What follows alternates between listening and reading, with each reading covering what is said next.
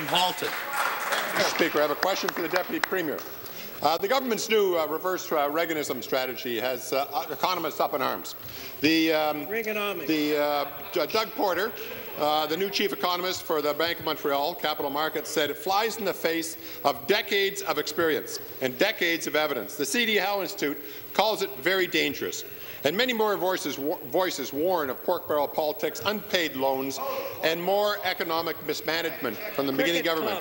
Even the Premier acknowledged earlier this year that governments are a brake on growth. He was referring to red tape at the time, I believe. Deputy Premier, is your new reverse Reaganism strategy based on a certain model, a particular study, a historical example?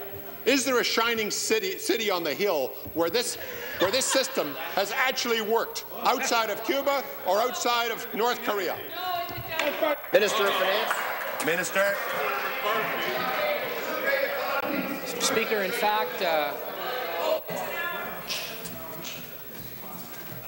Where's that shining city?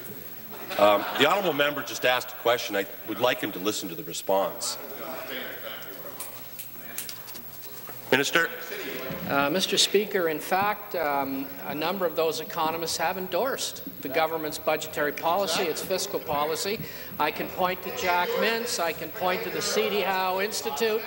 I can point to senior economists with the Canadian Chamber of Commerce. Right. Mr. Speaker, this government does have a variety of programs that are designed to create and attract new jobs to Ontario. In fact, we have a Toyota plant just outside of Woodstock that benefited from that.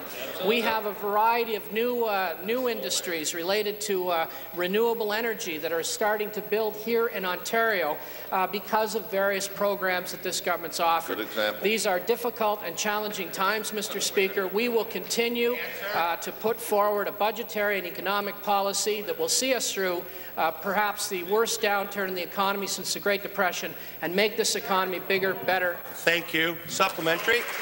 Well, these partisan, untrained media darlings on the government side are going to go out and pick the winners and losers in Ontario. That's right. For the lucky winners, or friends of the Liberal Party, this is great news.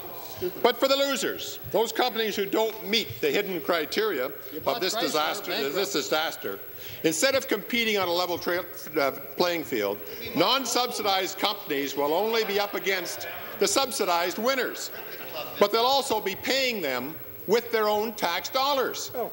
Deputy Premier, why would any small or medium-sized business, or loser, as you would call them, want to invest in a land where they are forced to subsidize their competitors? Minister.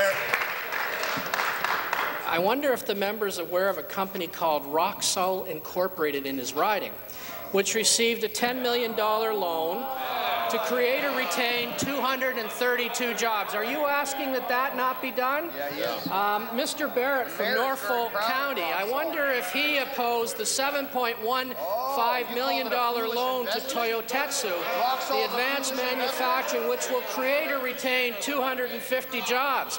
I wonder if Mr. Hardiman from Woodstock is opposed to the $8.7 million. Yeah, he thumbs up. He supported it. $8.7 million advanced manufacturing investment strategy to create 365 skilled jobs. Mr. Speaker, these members opposite have supported these particular applications into their ridings. This government is pursuing a balanced policy that will see Ontario through the most difficult challenge in the economy since the 1930s, and our economy will... Thank you.